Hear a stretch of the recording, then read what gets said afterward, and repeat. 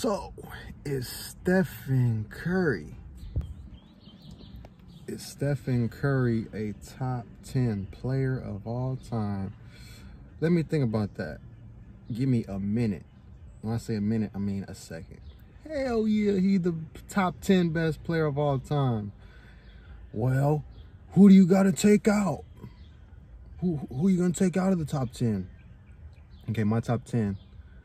You know, Kareem, Kobe / Jordan, you know, Magic and Bird, Tim Duncan, Shaq.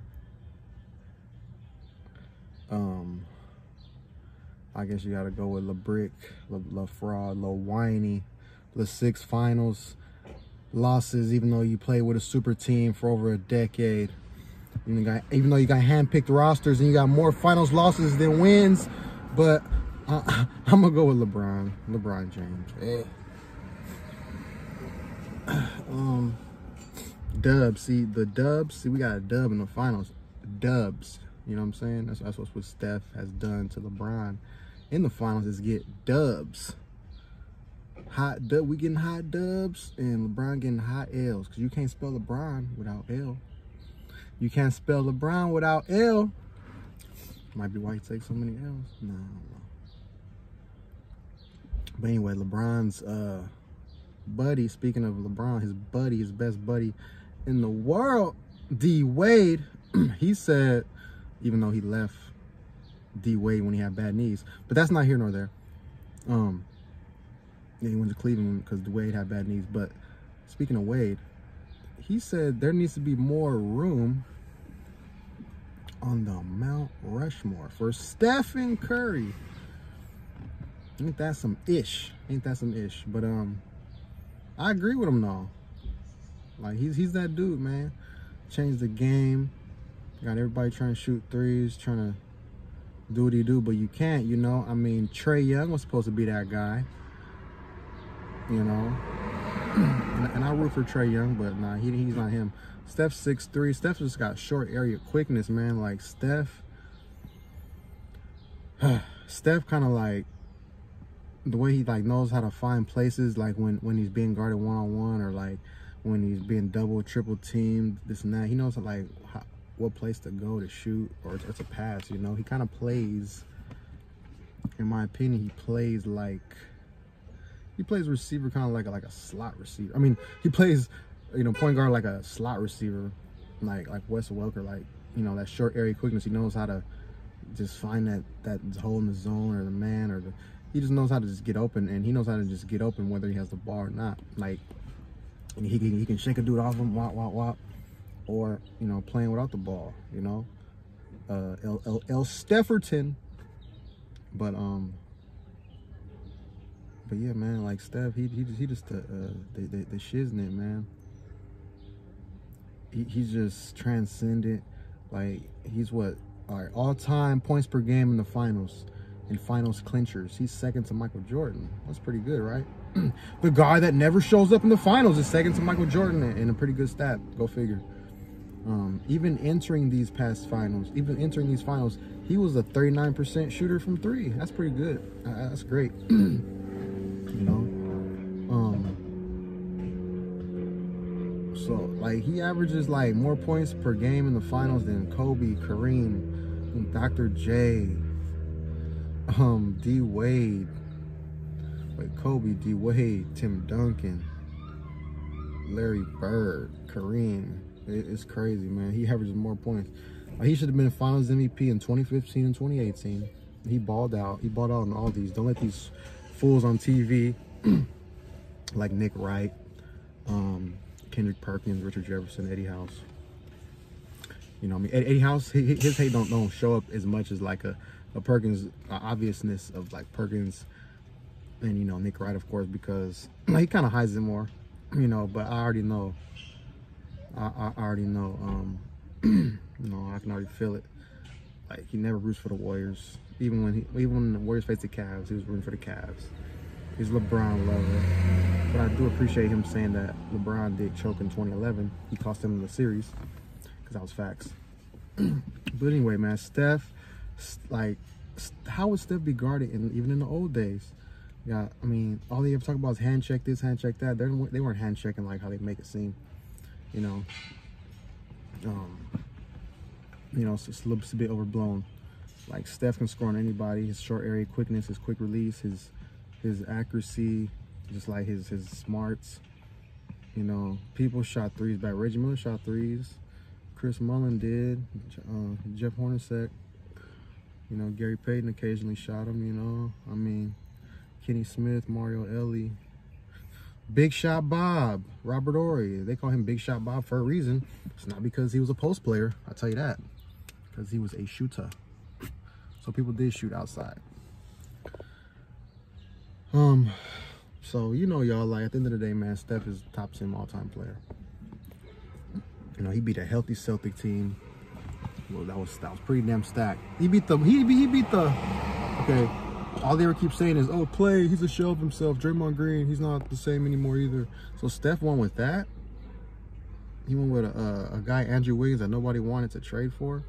You know, he beat the most athletic two-guard, small forward tandem in NBA since Jordan and Pippen. That's what he beat. And not to mention Marcus Smart, Defensive Player of the Year. What? Robert Williams, who's probably the next DeAndre Jordan. You know, because all he does is dunk and block shots. Al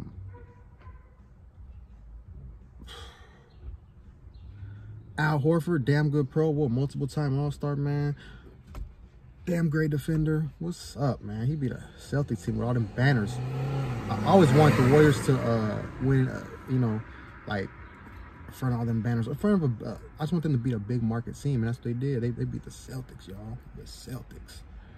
They got dubs, too, man. I love that. Steph's one of the all-time greats. Top 10. He did that. You know, like, he's like one of 3 players, one of 4 players, do a lot of stuff in the finals, in the playoffs. He was All-Star MVP, Western Conference Finals MVP, and NBA Finals MVP. You know, he should be a 2-time winner. He should be a 2-time Finals winner. He's also a 50, 40, 90 guy. You know, greatest free throw shooter ever, greatest 3-point shooter ever. You know, he gets a lot of steals. See, he had what, 5-6 steals in the last finals clincher. 5-6 steals in the finals clincher, man. Steph, he did it without Kevin Durant. I mean, they said he couldn't do it. He got the monkey off his back. Like, remember when Steve Young won his Super Bowl? Like, get the monkey off my back, get the monkey off my back. That was Steph. Get that finals MVP monkey off my back. You know, he had his Steve Young moment, you know? That's what he did. He had a Steve Young moment. Say, get that monkey off my back. You know what I'm saying? After Joe Montana left. You know, after he got traded and whatnot. Kevin Durant. See, he hasn't won without Steph. Steph won before Durant got there. He won with Durant, and he won after he left. Those are just the facts, y'all. Those are just the facts. You know, bad mofo, y'all. Bad mofo right there. He might be the best point guard of all time. Steph could score on Jordan, Pippen, all of them, man. We would have beat, man. But Steph, he's a top 10 player, man. And you know, I guess that's the 10 right there. I got Steph above LeBron. I don't care what nobody say. You don't always gotta pick the guy who's bigger and taller, faster, whatever. You know, you don't always gotta do that. Like, Steph beat him in 3 finals. You know what I'm saying? LeBron had hand-picked rosters. That's all I know. He had hand-picked rosters. He ain't never won without more than one. He ain't never won with less than 2 Hall of Famers on his side. So Steph, he's won. He had no top 75 all-time players on his team, on this team, because Draymond and Clay, they didn't make it. You know, he won without a top 75 player against the Defensive Player of the Year. Like I said, the most athletic 2-guard small forward tandem, skilled 2-guard small forward tandem since Jordan and Pippen. True or false? True. Robert Williams, that man was everywhere. Whew. But, like, he was blocking shots like Aaron Donald hunts quarterbacks. Like, you know, that's what Steph had to deal with. You know, he was like Aaron Donald at center. He was. And I can't stand Aaron Donald because I'm a Niner fan. But Just being the objective observer that I am. But yeah, man, what y'all think though? You know what you guys gotta do, man. Hey, Steph, he's top 10 player, man. 4 titles in 8 years in a super team era. In a super team era. He's the only player ever to beat in 2015. Every member he beat in the playoffs, they all was all NBA first team. You know, you had Anthony Davis, Marc Gasol, James Harden, LeBron James. Only player ever to do that. You feel me? He did it in a super team era. He did it with the point guard position. The position he plays is the deepest position in basketball. You know? And he's doing this against that. It's not like when Michael Jordan was doing it in the 90s, because the 2-guard position was the worst position in basketball in the 90s. Those are just the facts. You know? So, you know, people make it seem like, oh, Jordan played against this, that. 2-guard position was, all right, the next best 2-guard in the 90s to Jordan was Mitch Richmond. And Mitch Richmond had nothing around him in Sacramento to compete. You know, and don't give me that Reggie Miller stuff. I like Reggie Miller, but he's a number 2 option, you know?